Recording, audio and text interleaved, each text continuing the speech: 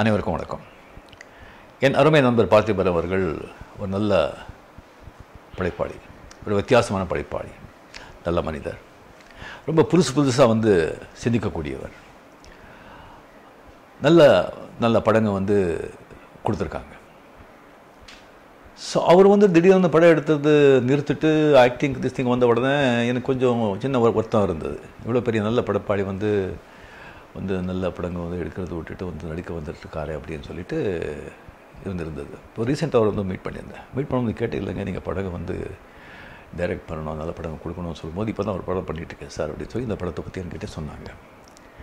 இது ரொம்ப ஒரு வித்தியாசமான முயற்சி. ஒரு ஒருத்தர் ஒரு படம் முழுக்க அவர் ஒருத்தர் இருக்கிறது ஒரு வித்தியாசமான முயற்சி.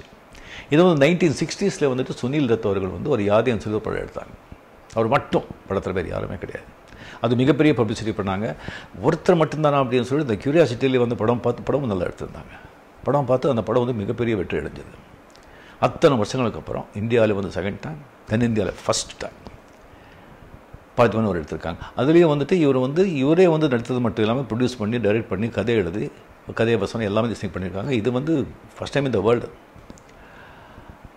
ஸோ இது இந்த முயற்சியே ரொம்ப வித்தியாசமாக இருக்குது. அவருக்கு மிக என்னுடைய மனமார்ந்த பாராட்டுகள் தெரிவித்துக் கொள்கிறேன்.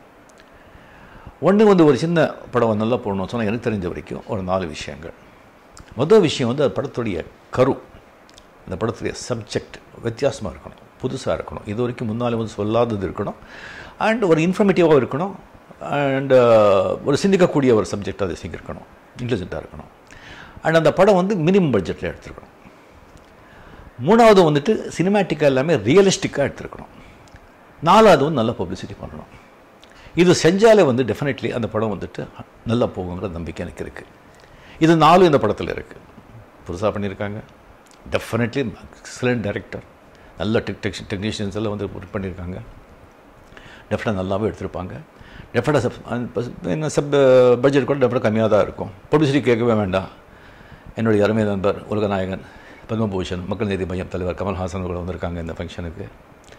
அண்ட் பிரம்மாண்ட இயக்குனர், நம்ம தென்னிந்தியாவுக்கு பெருமை சேர்த்தவர் நம்ம சங்கர் அவர்கள் வந்திருக்காங்க, என்னுடைய அருமை நண்பர். அண்ட் என் நண்பர் இன்னொரு சகலகலா வல்லவன் பாக்யராஜ் அவர்கள் வந்திருக்காங்க.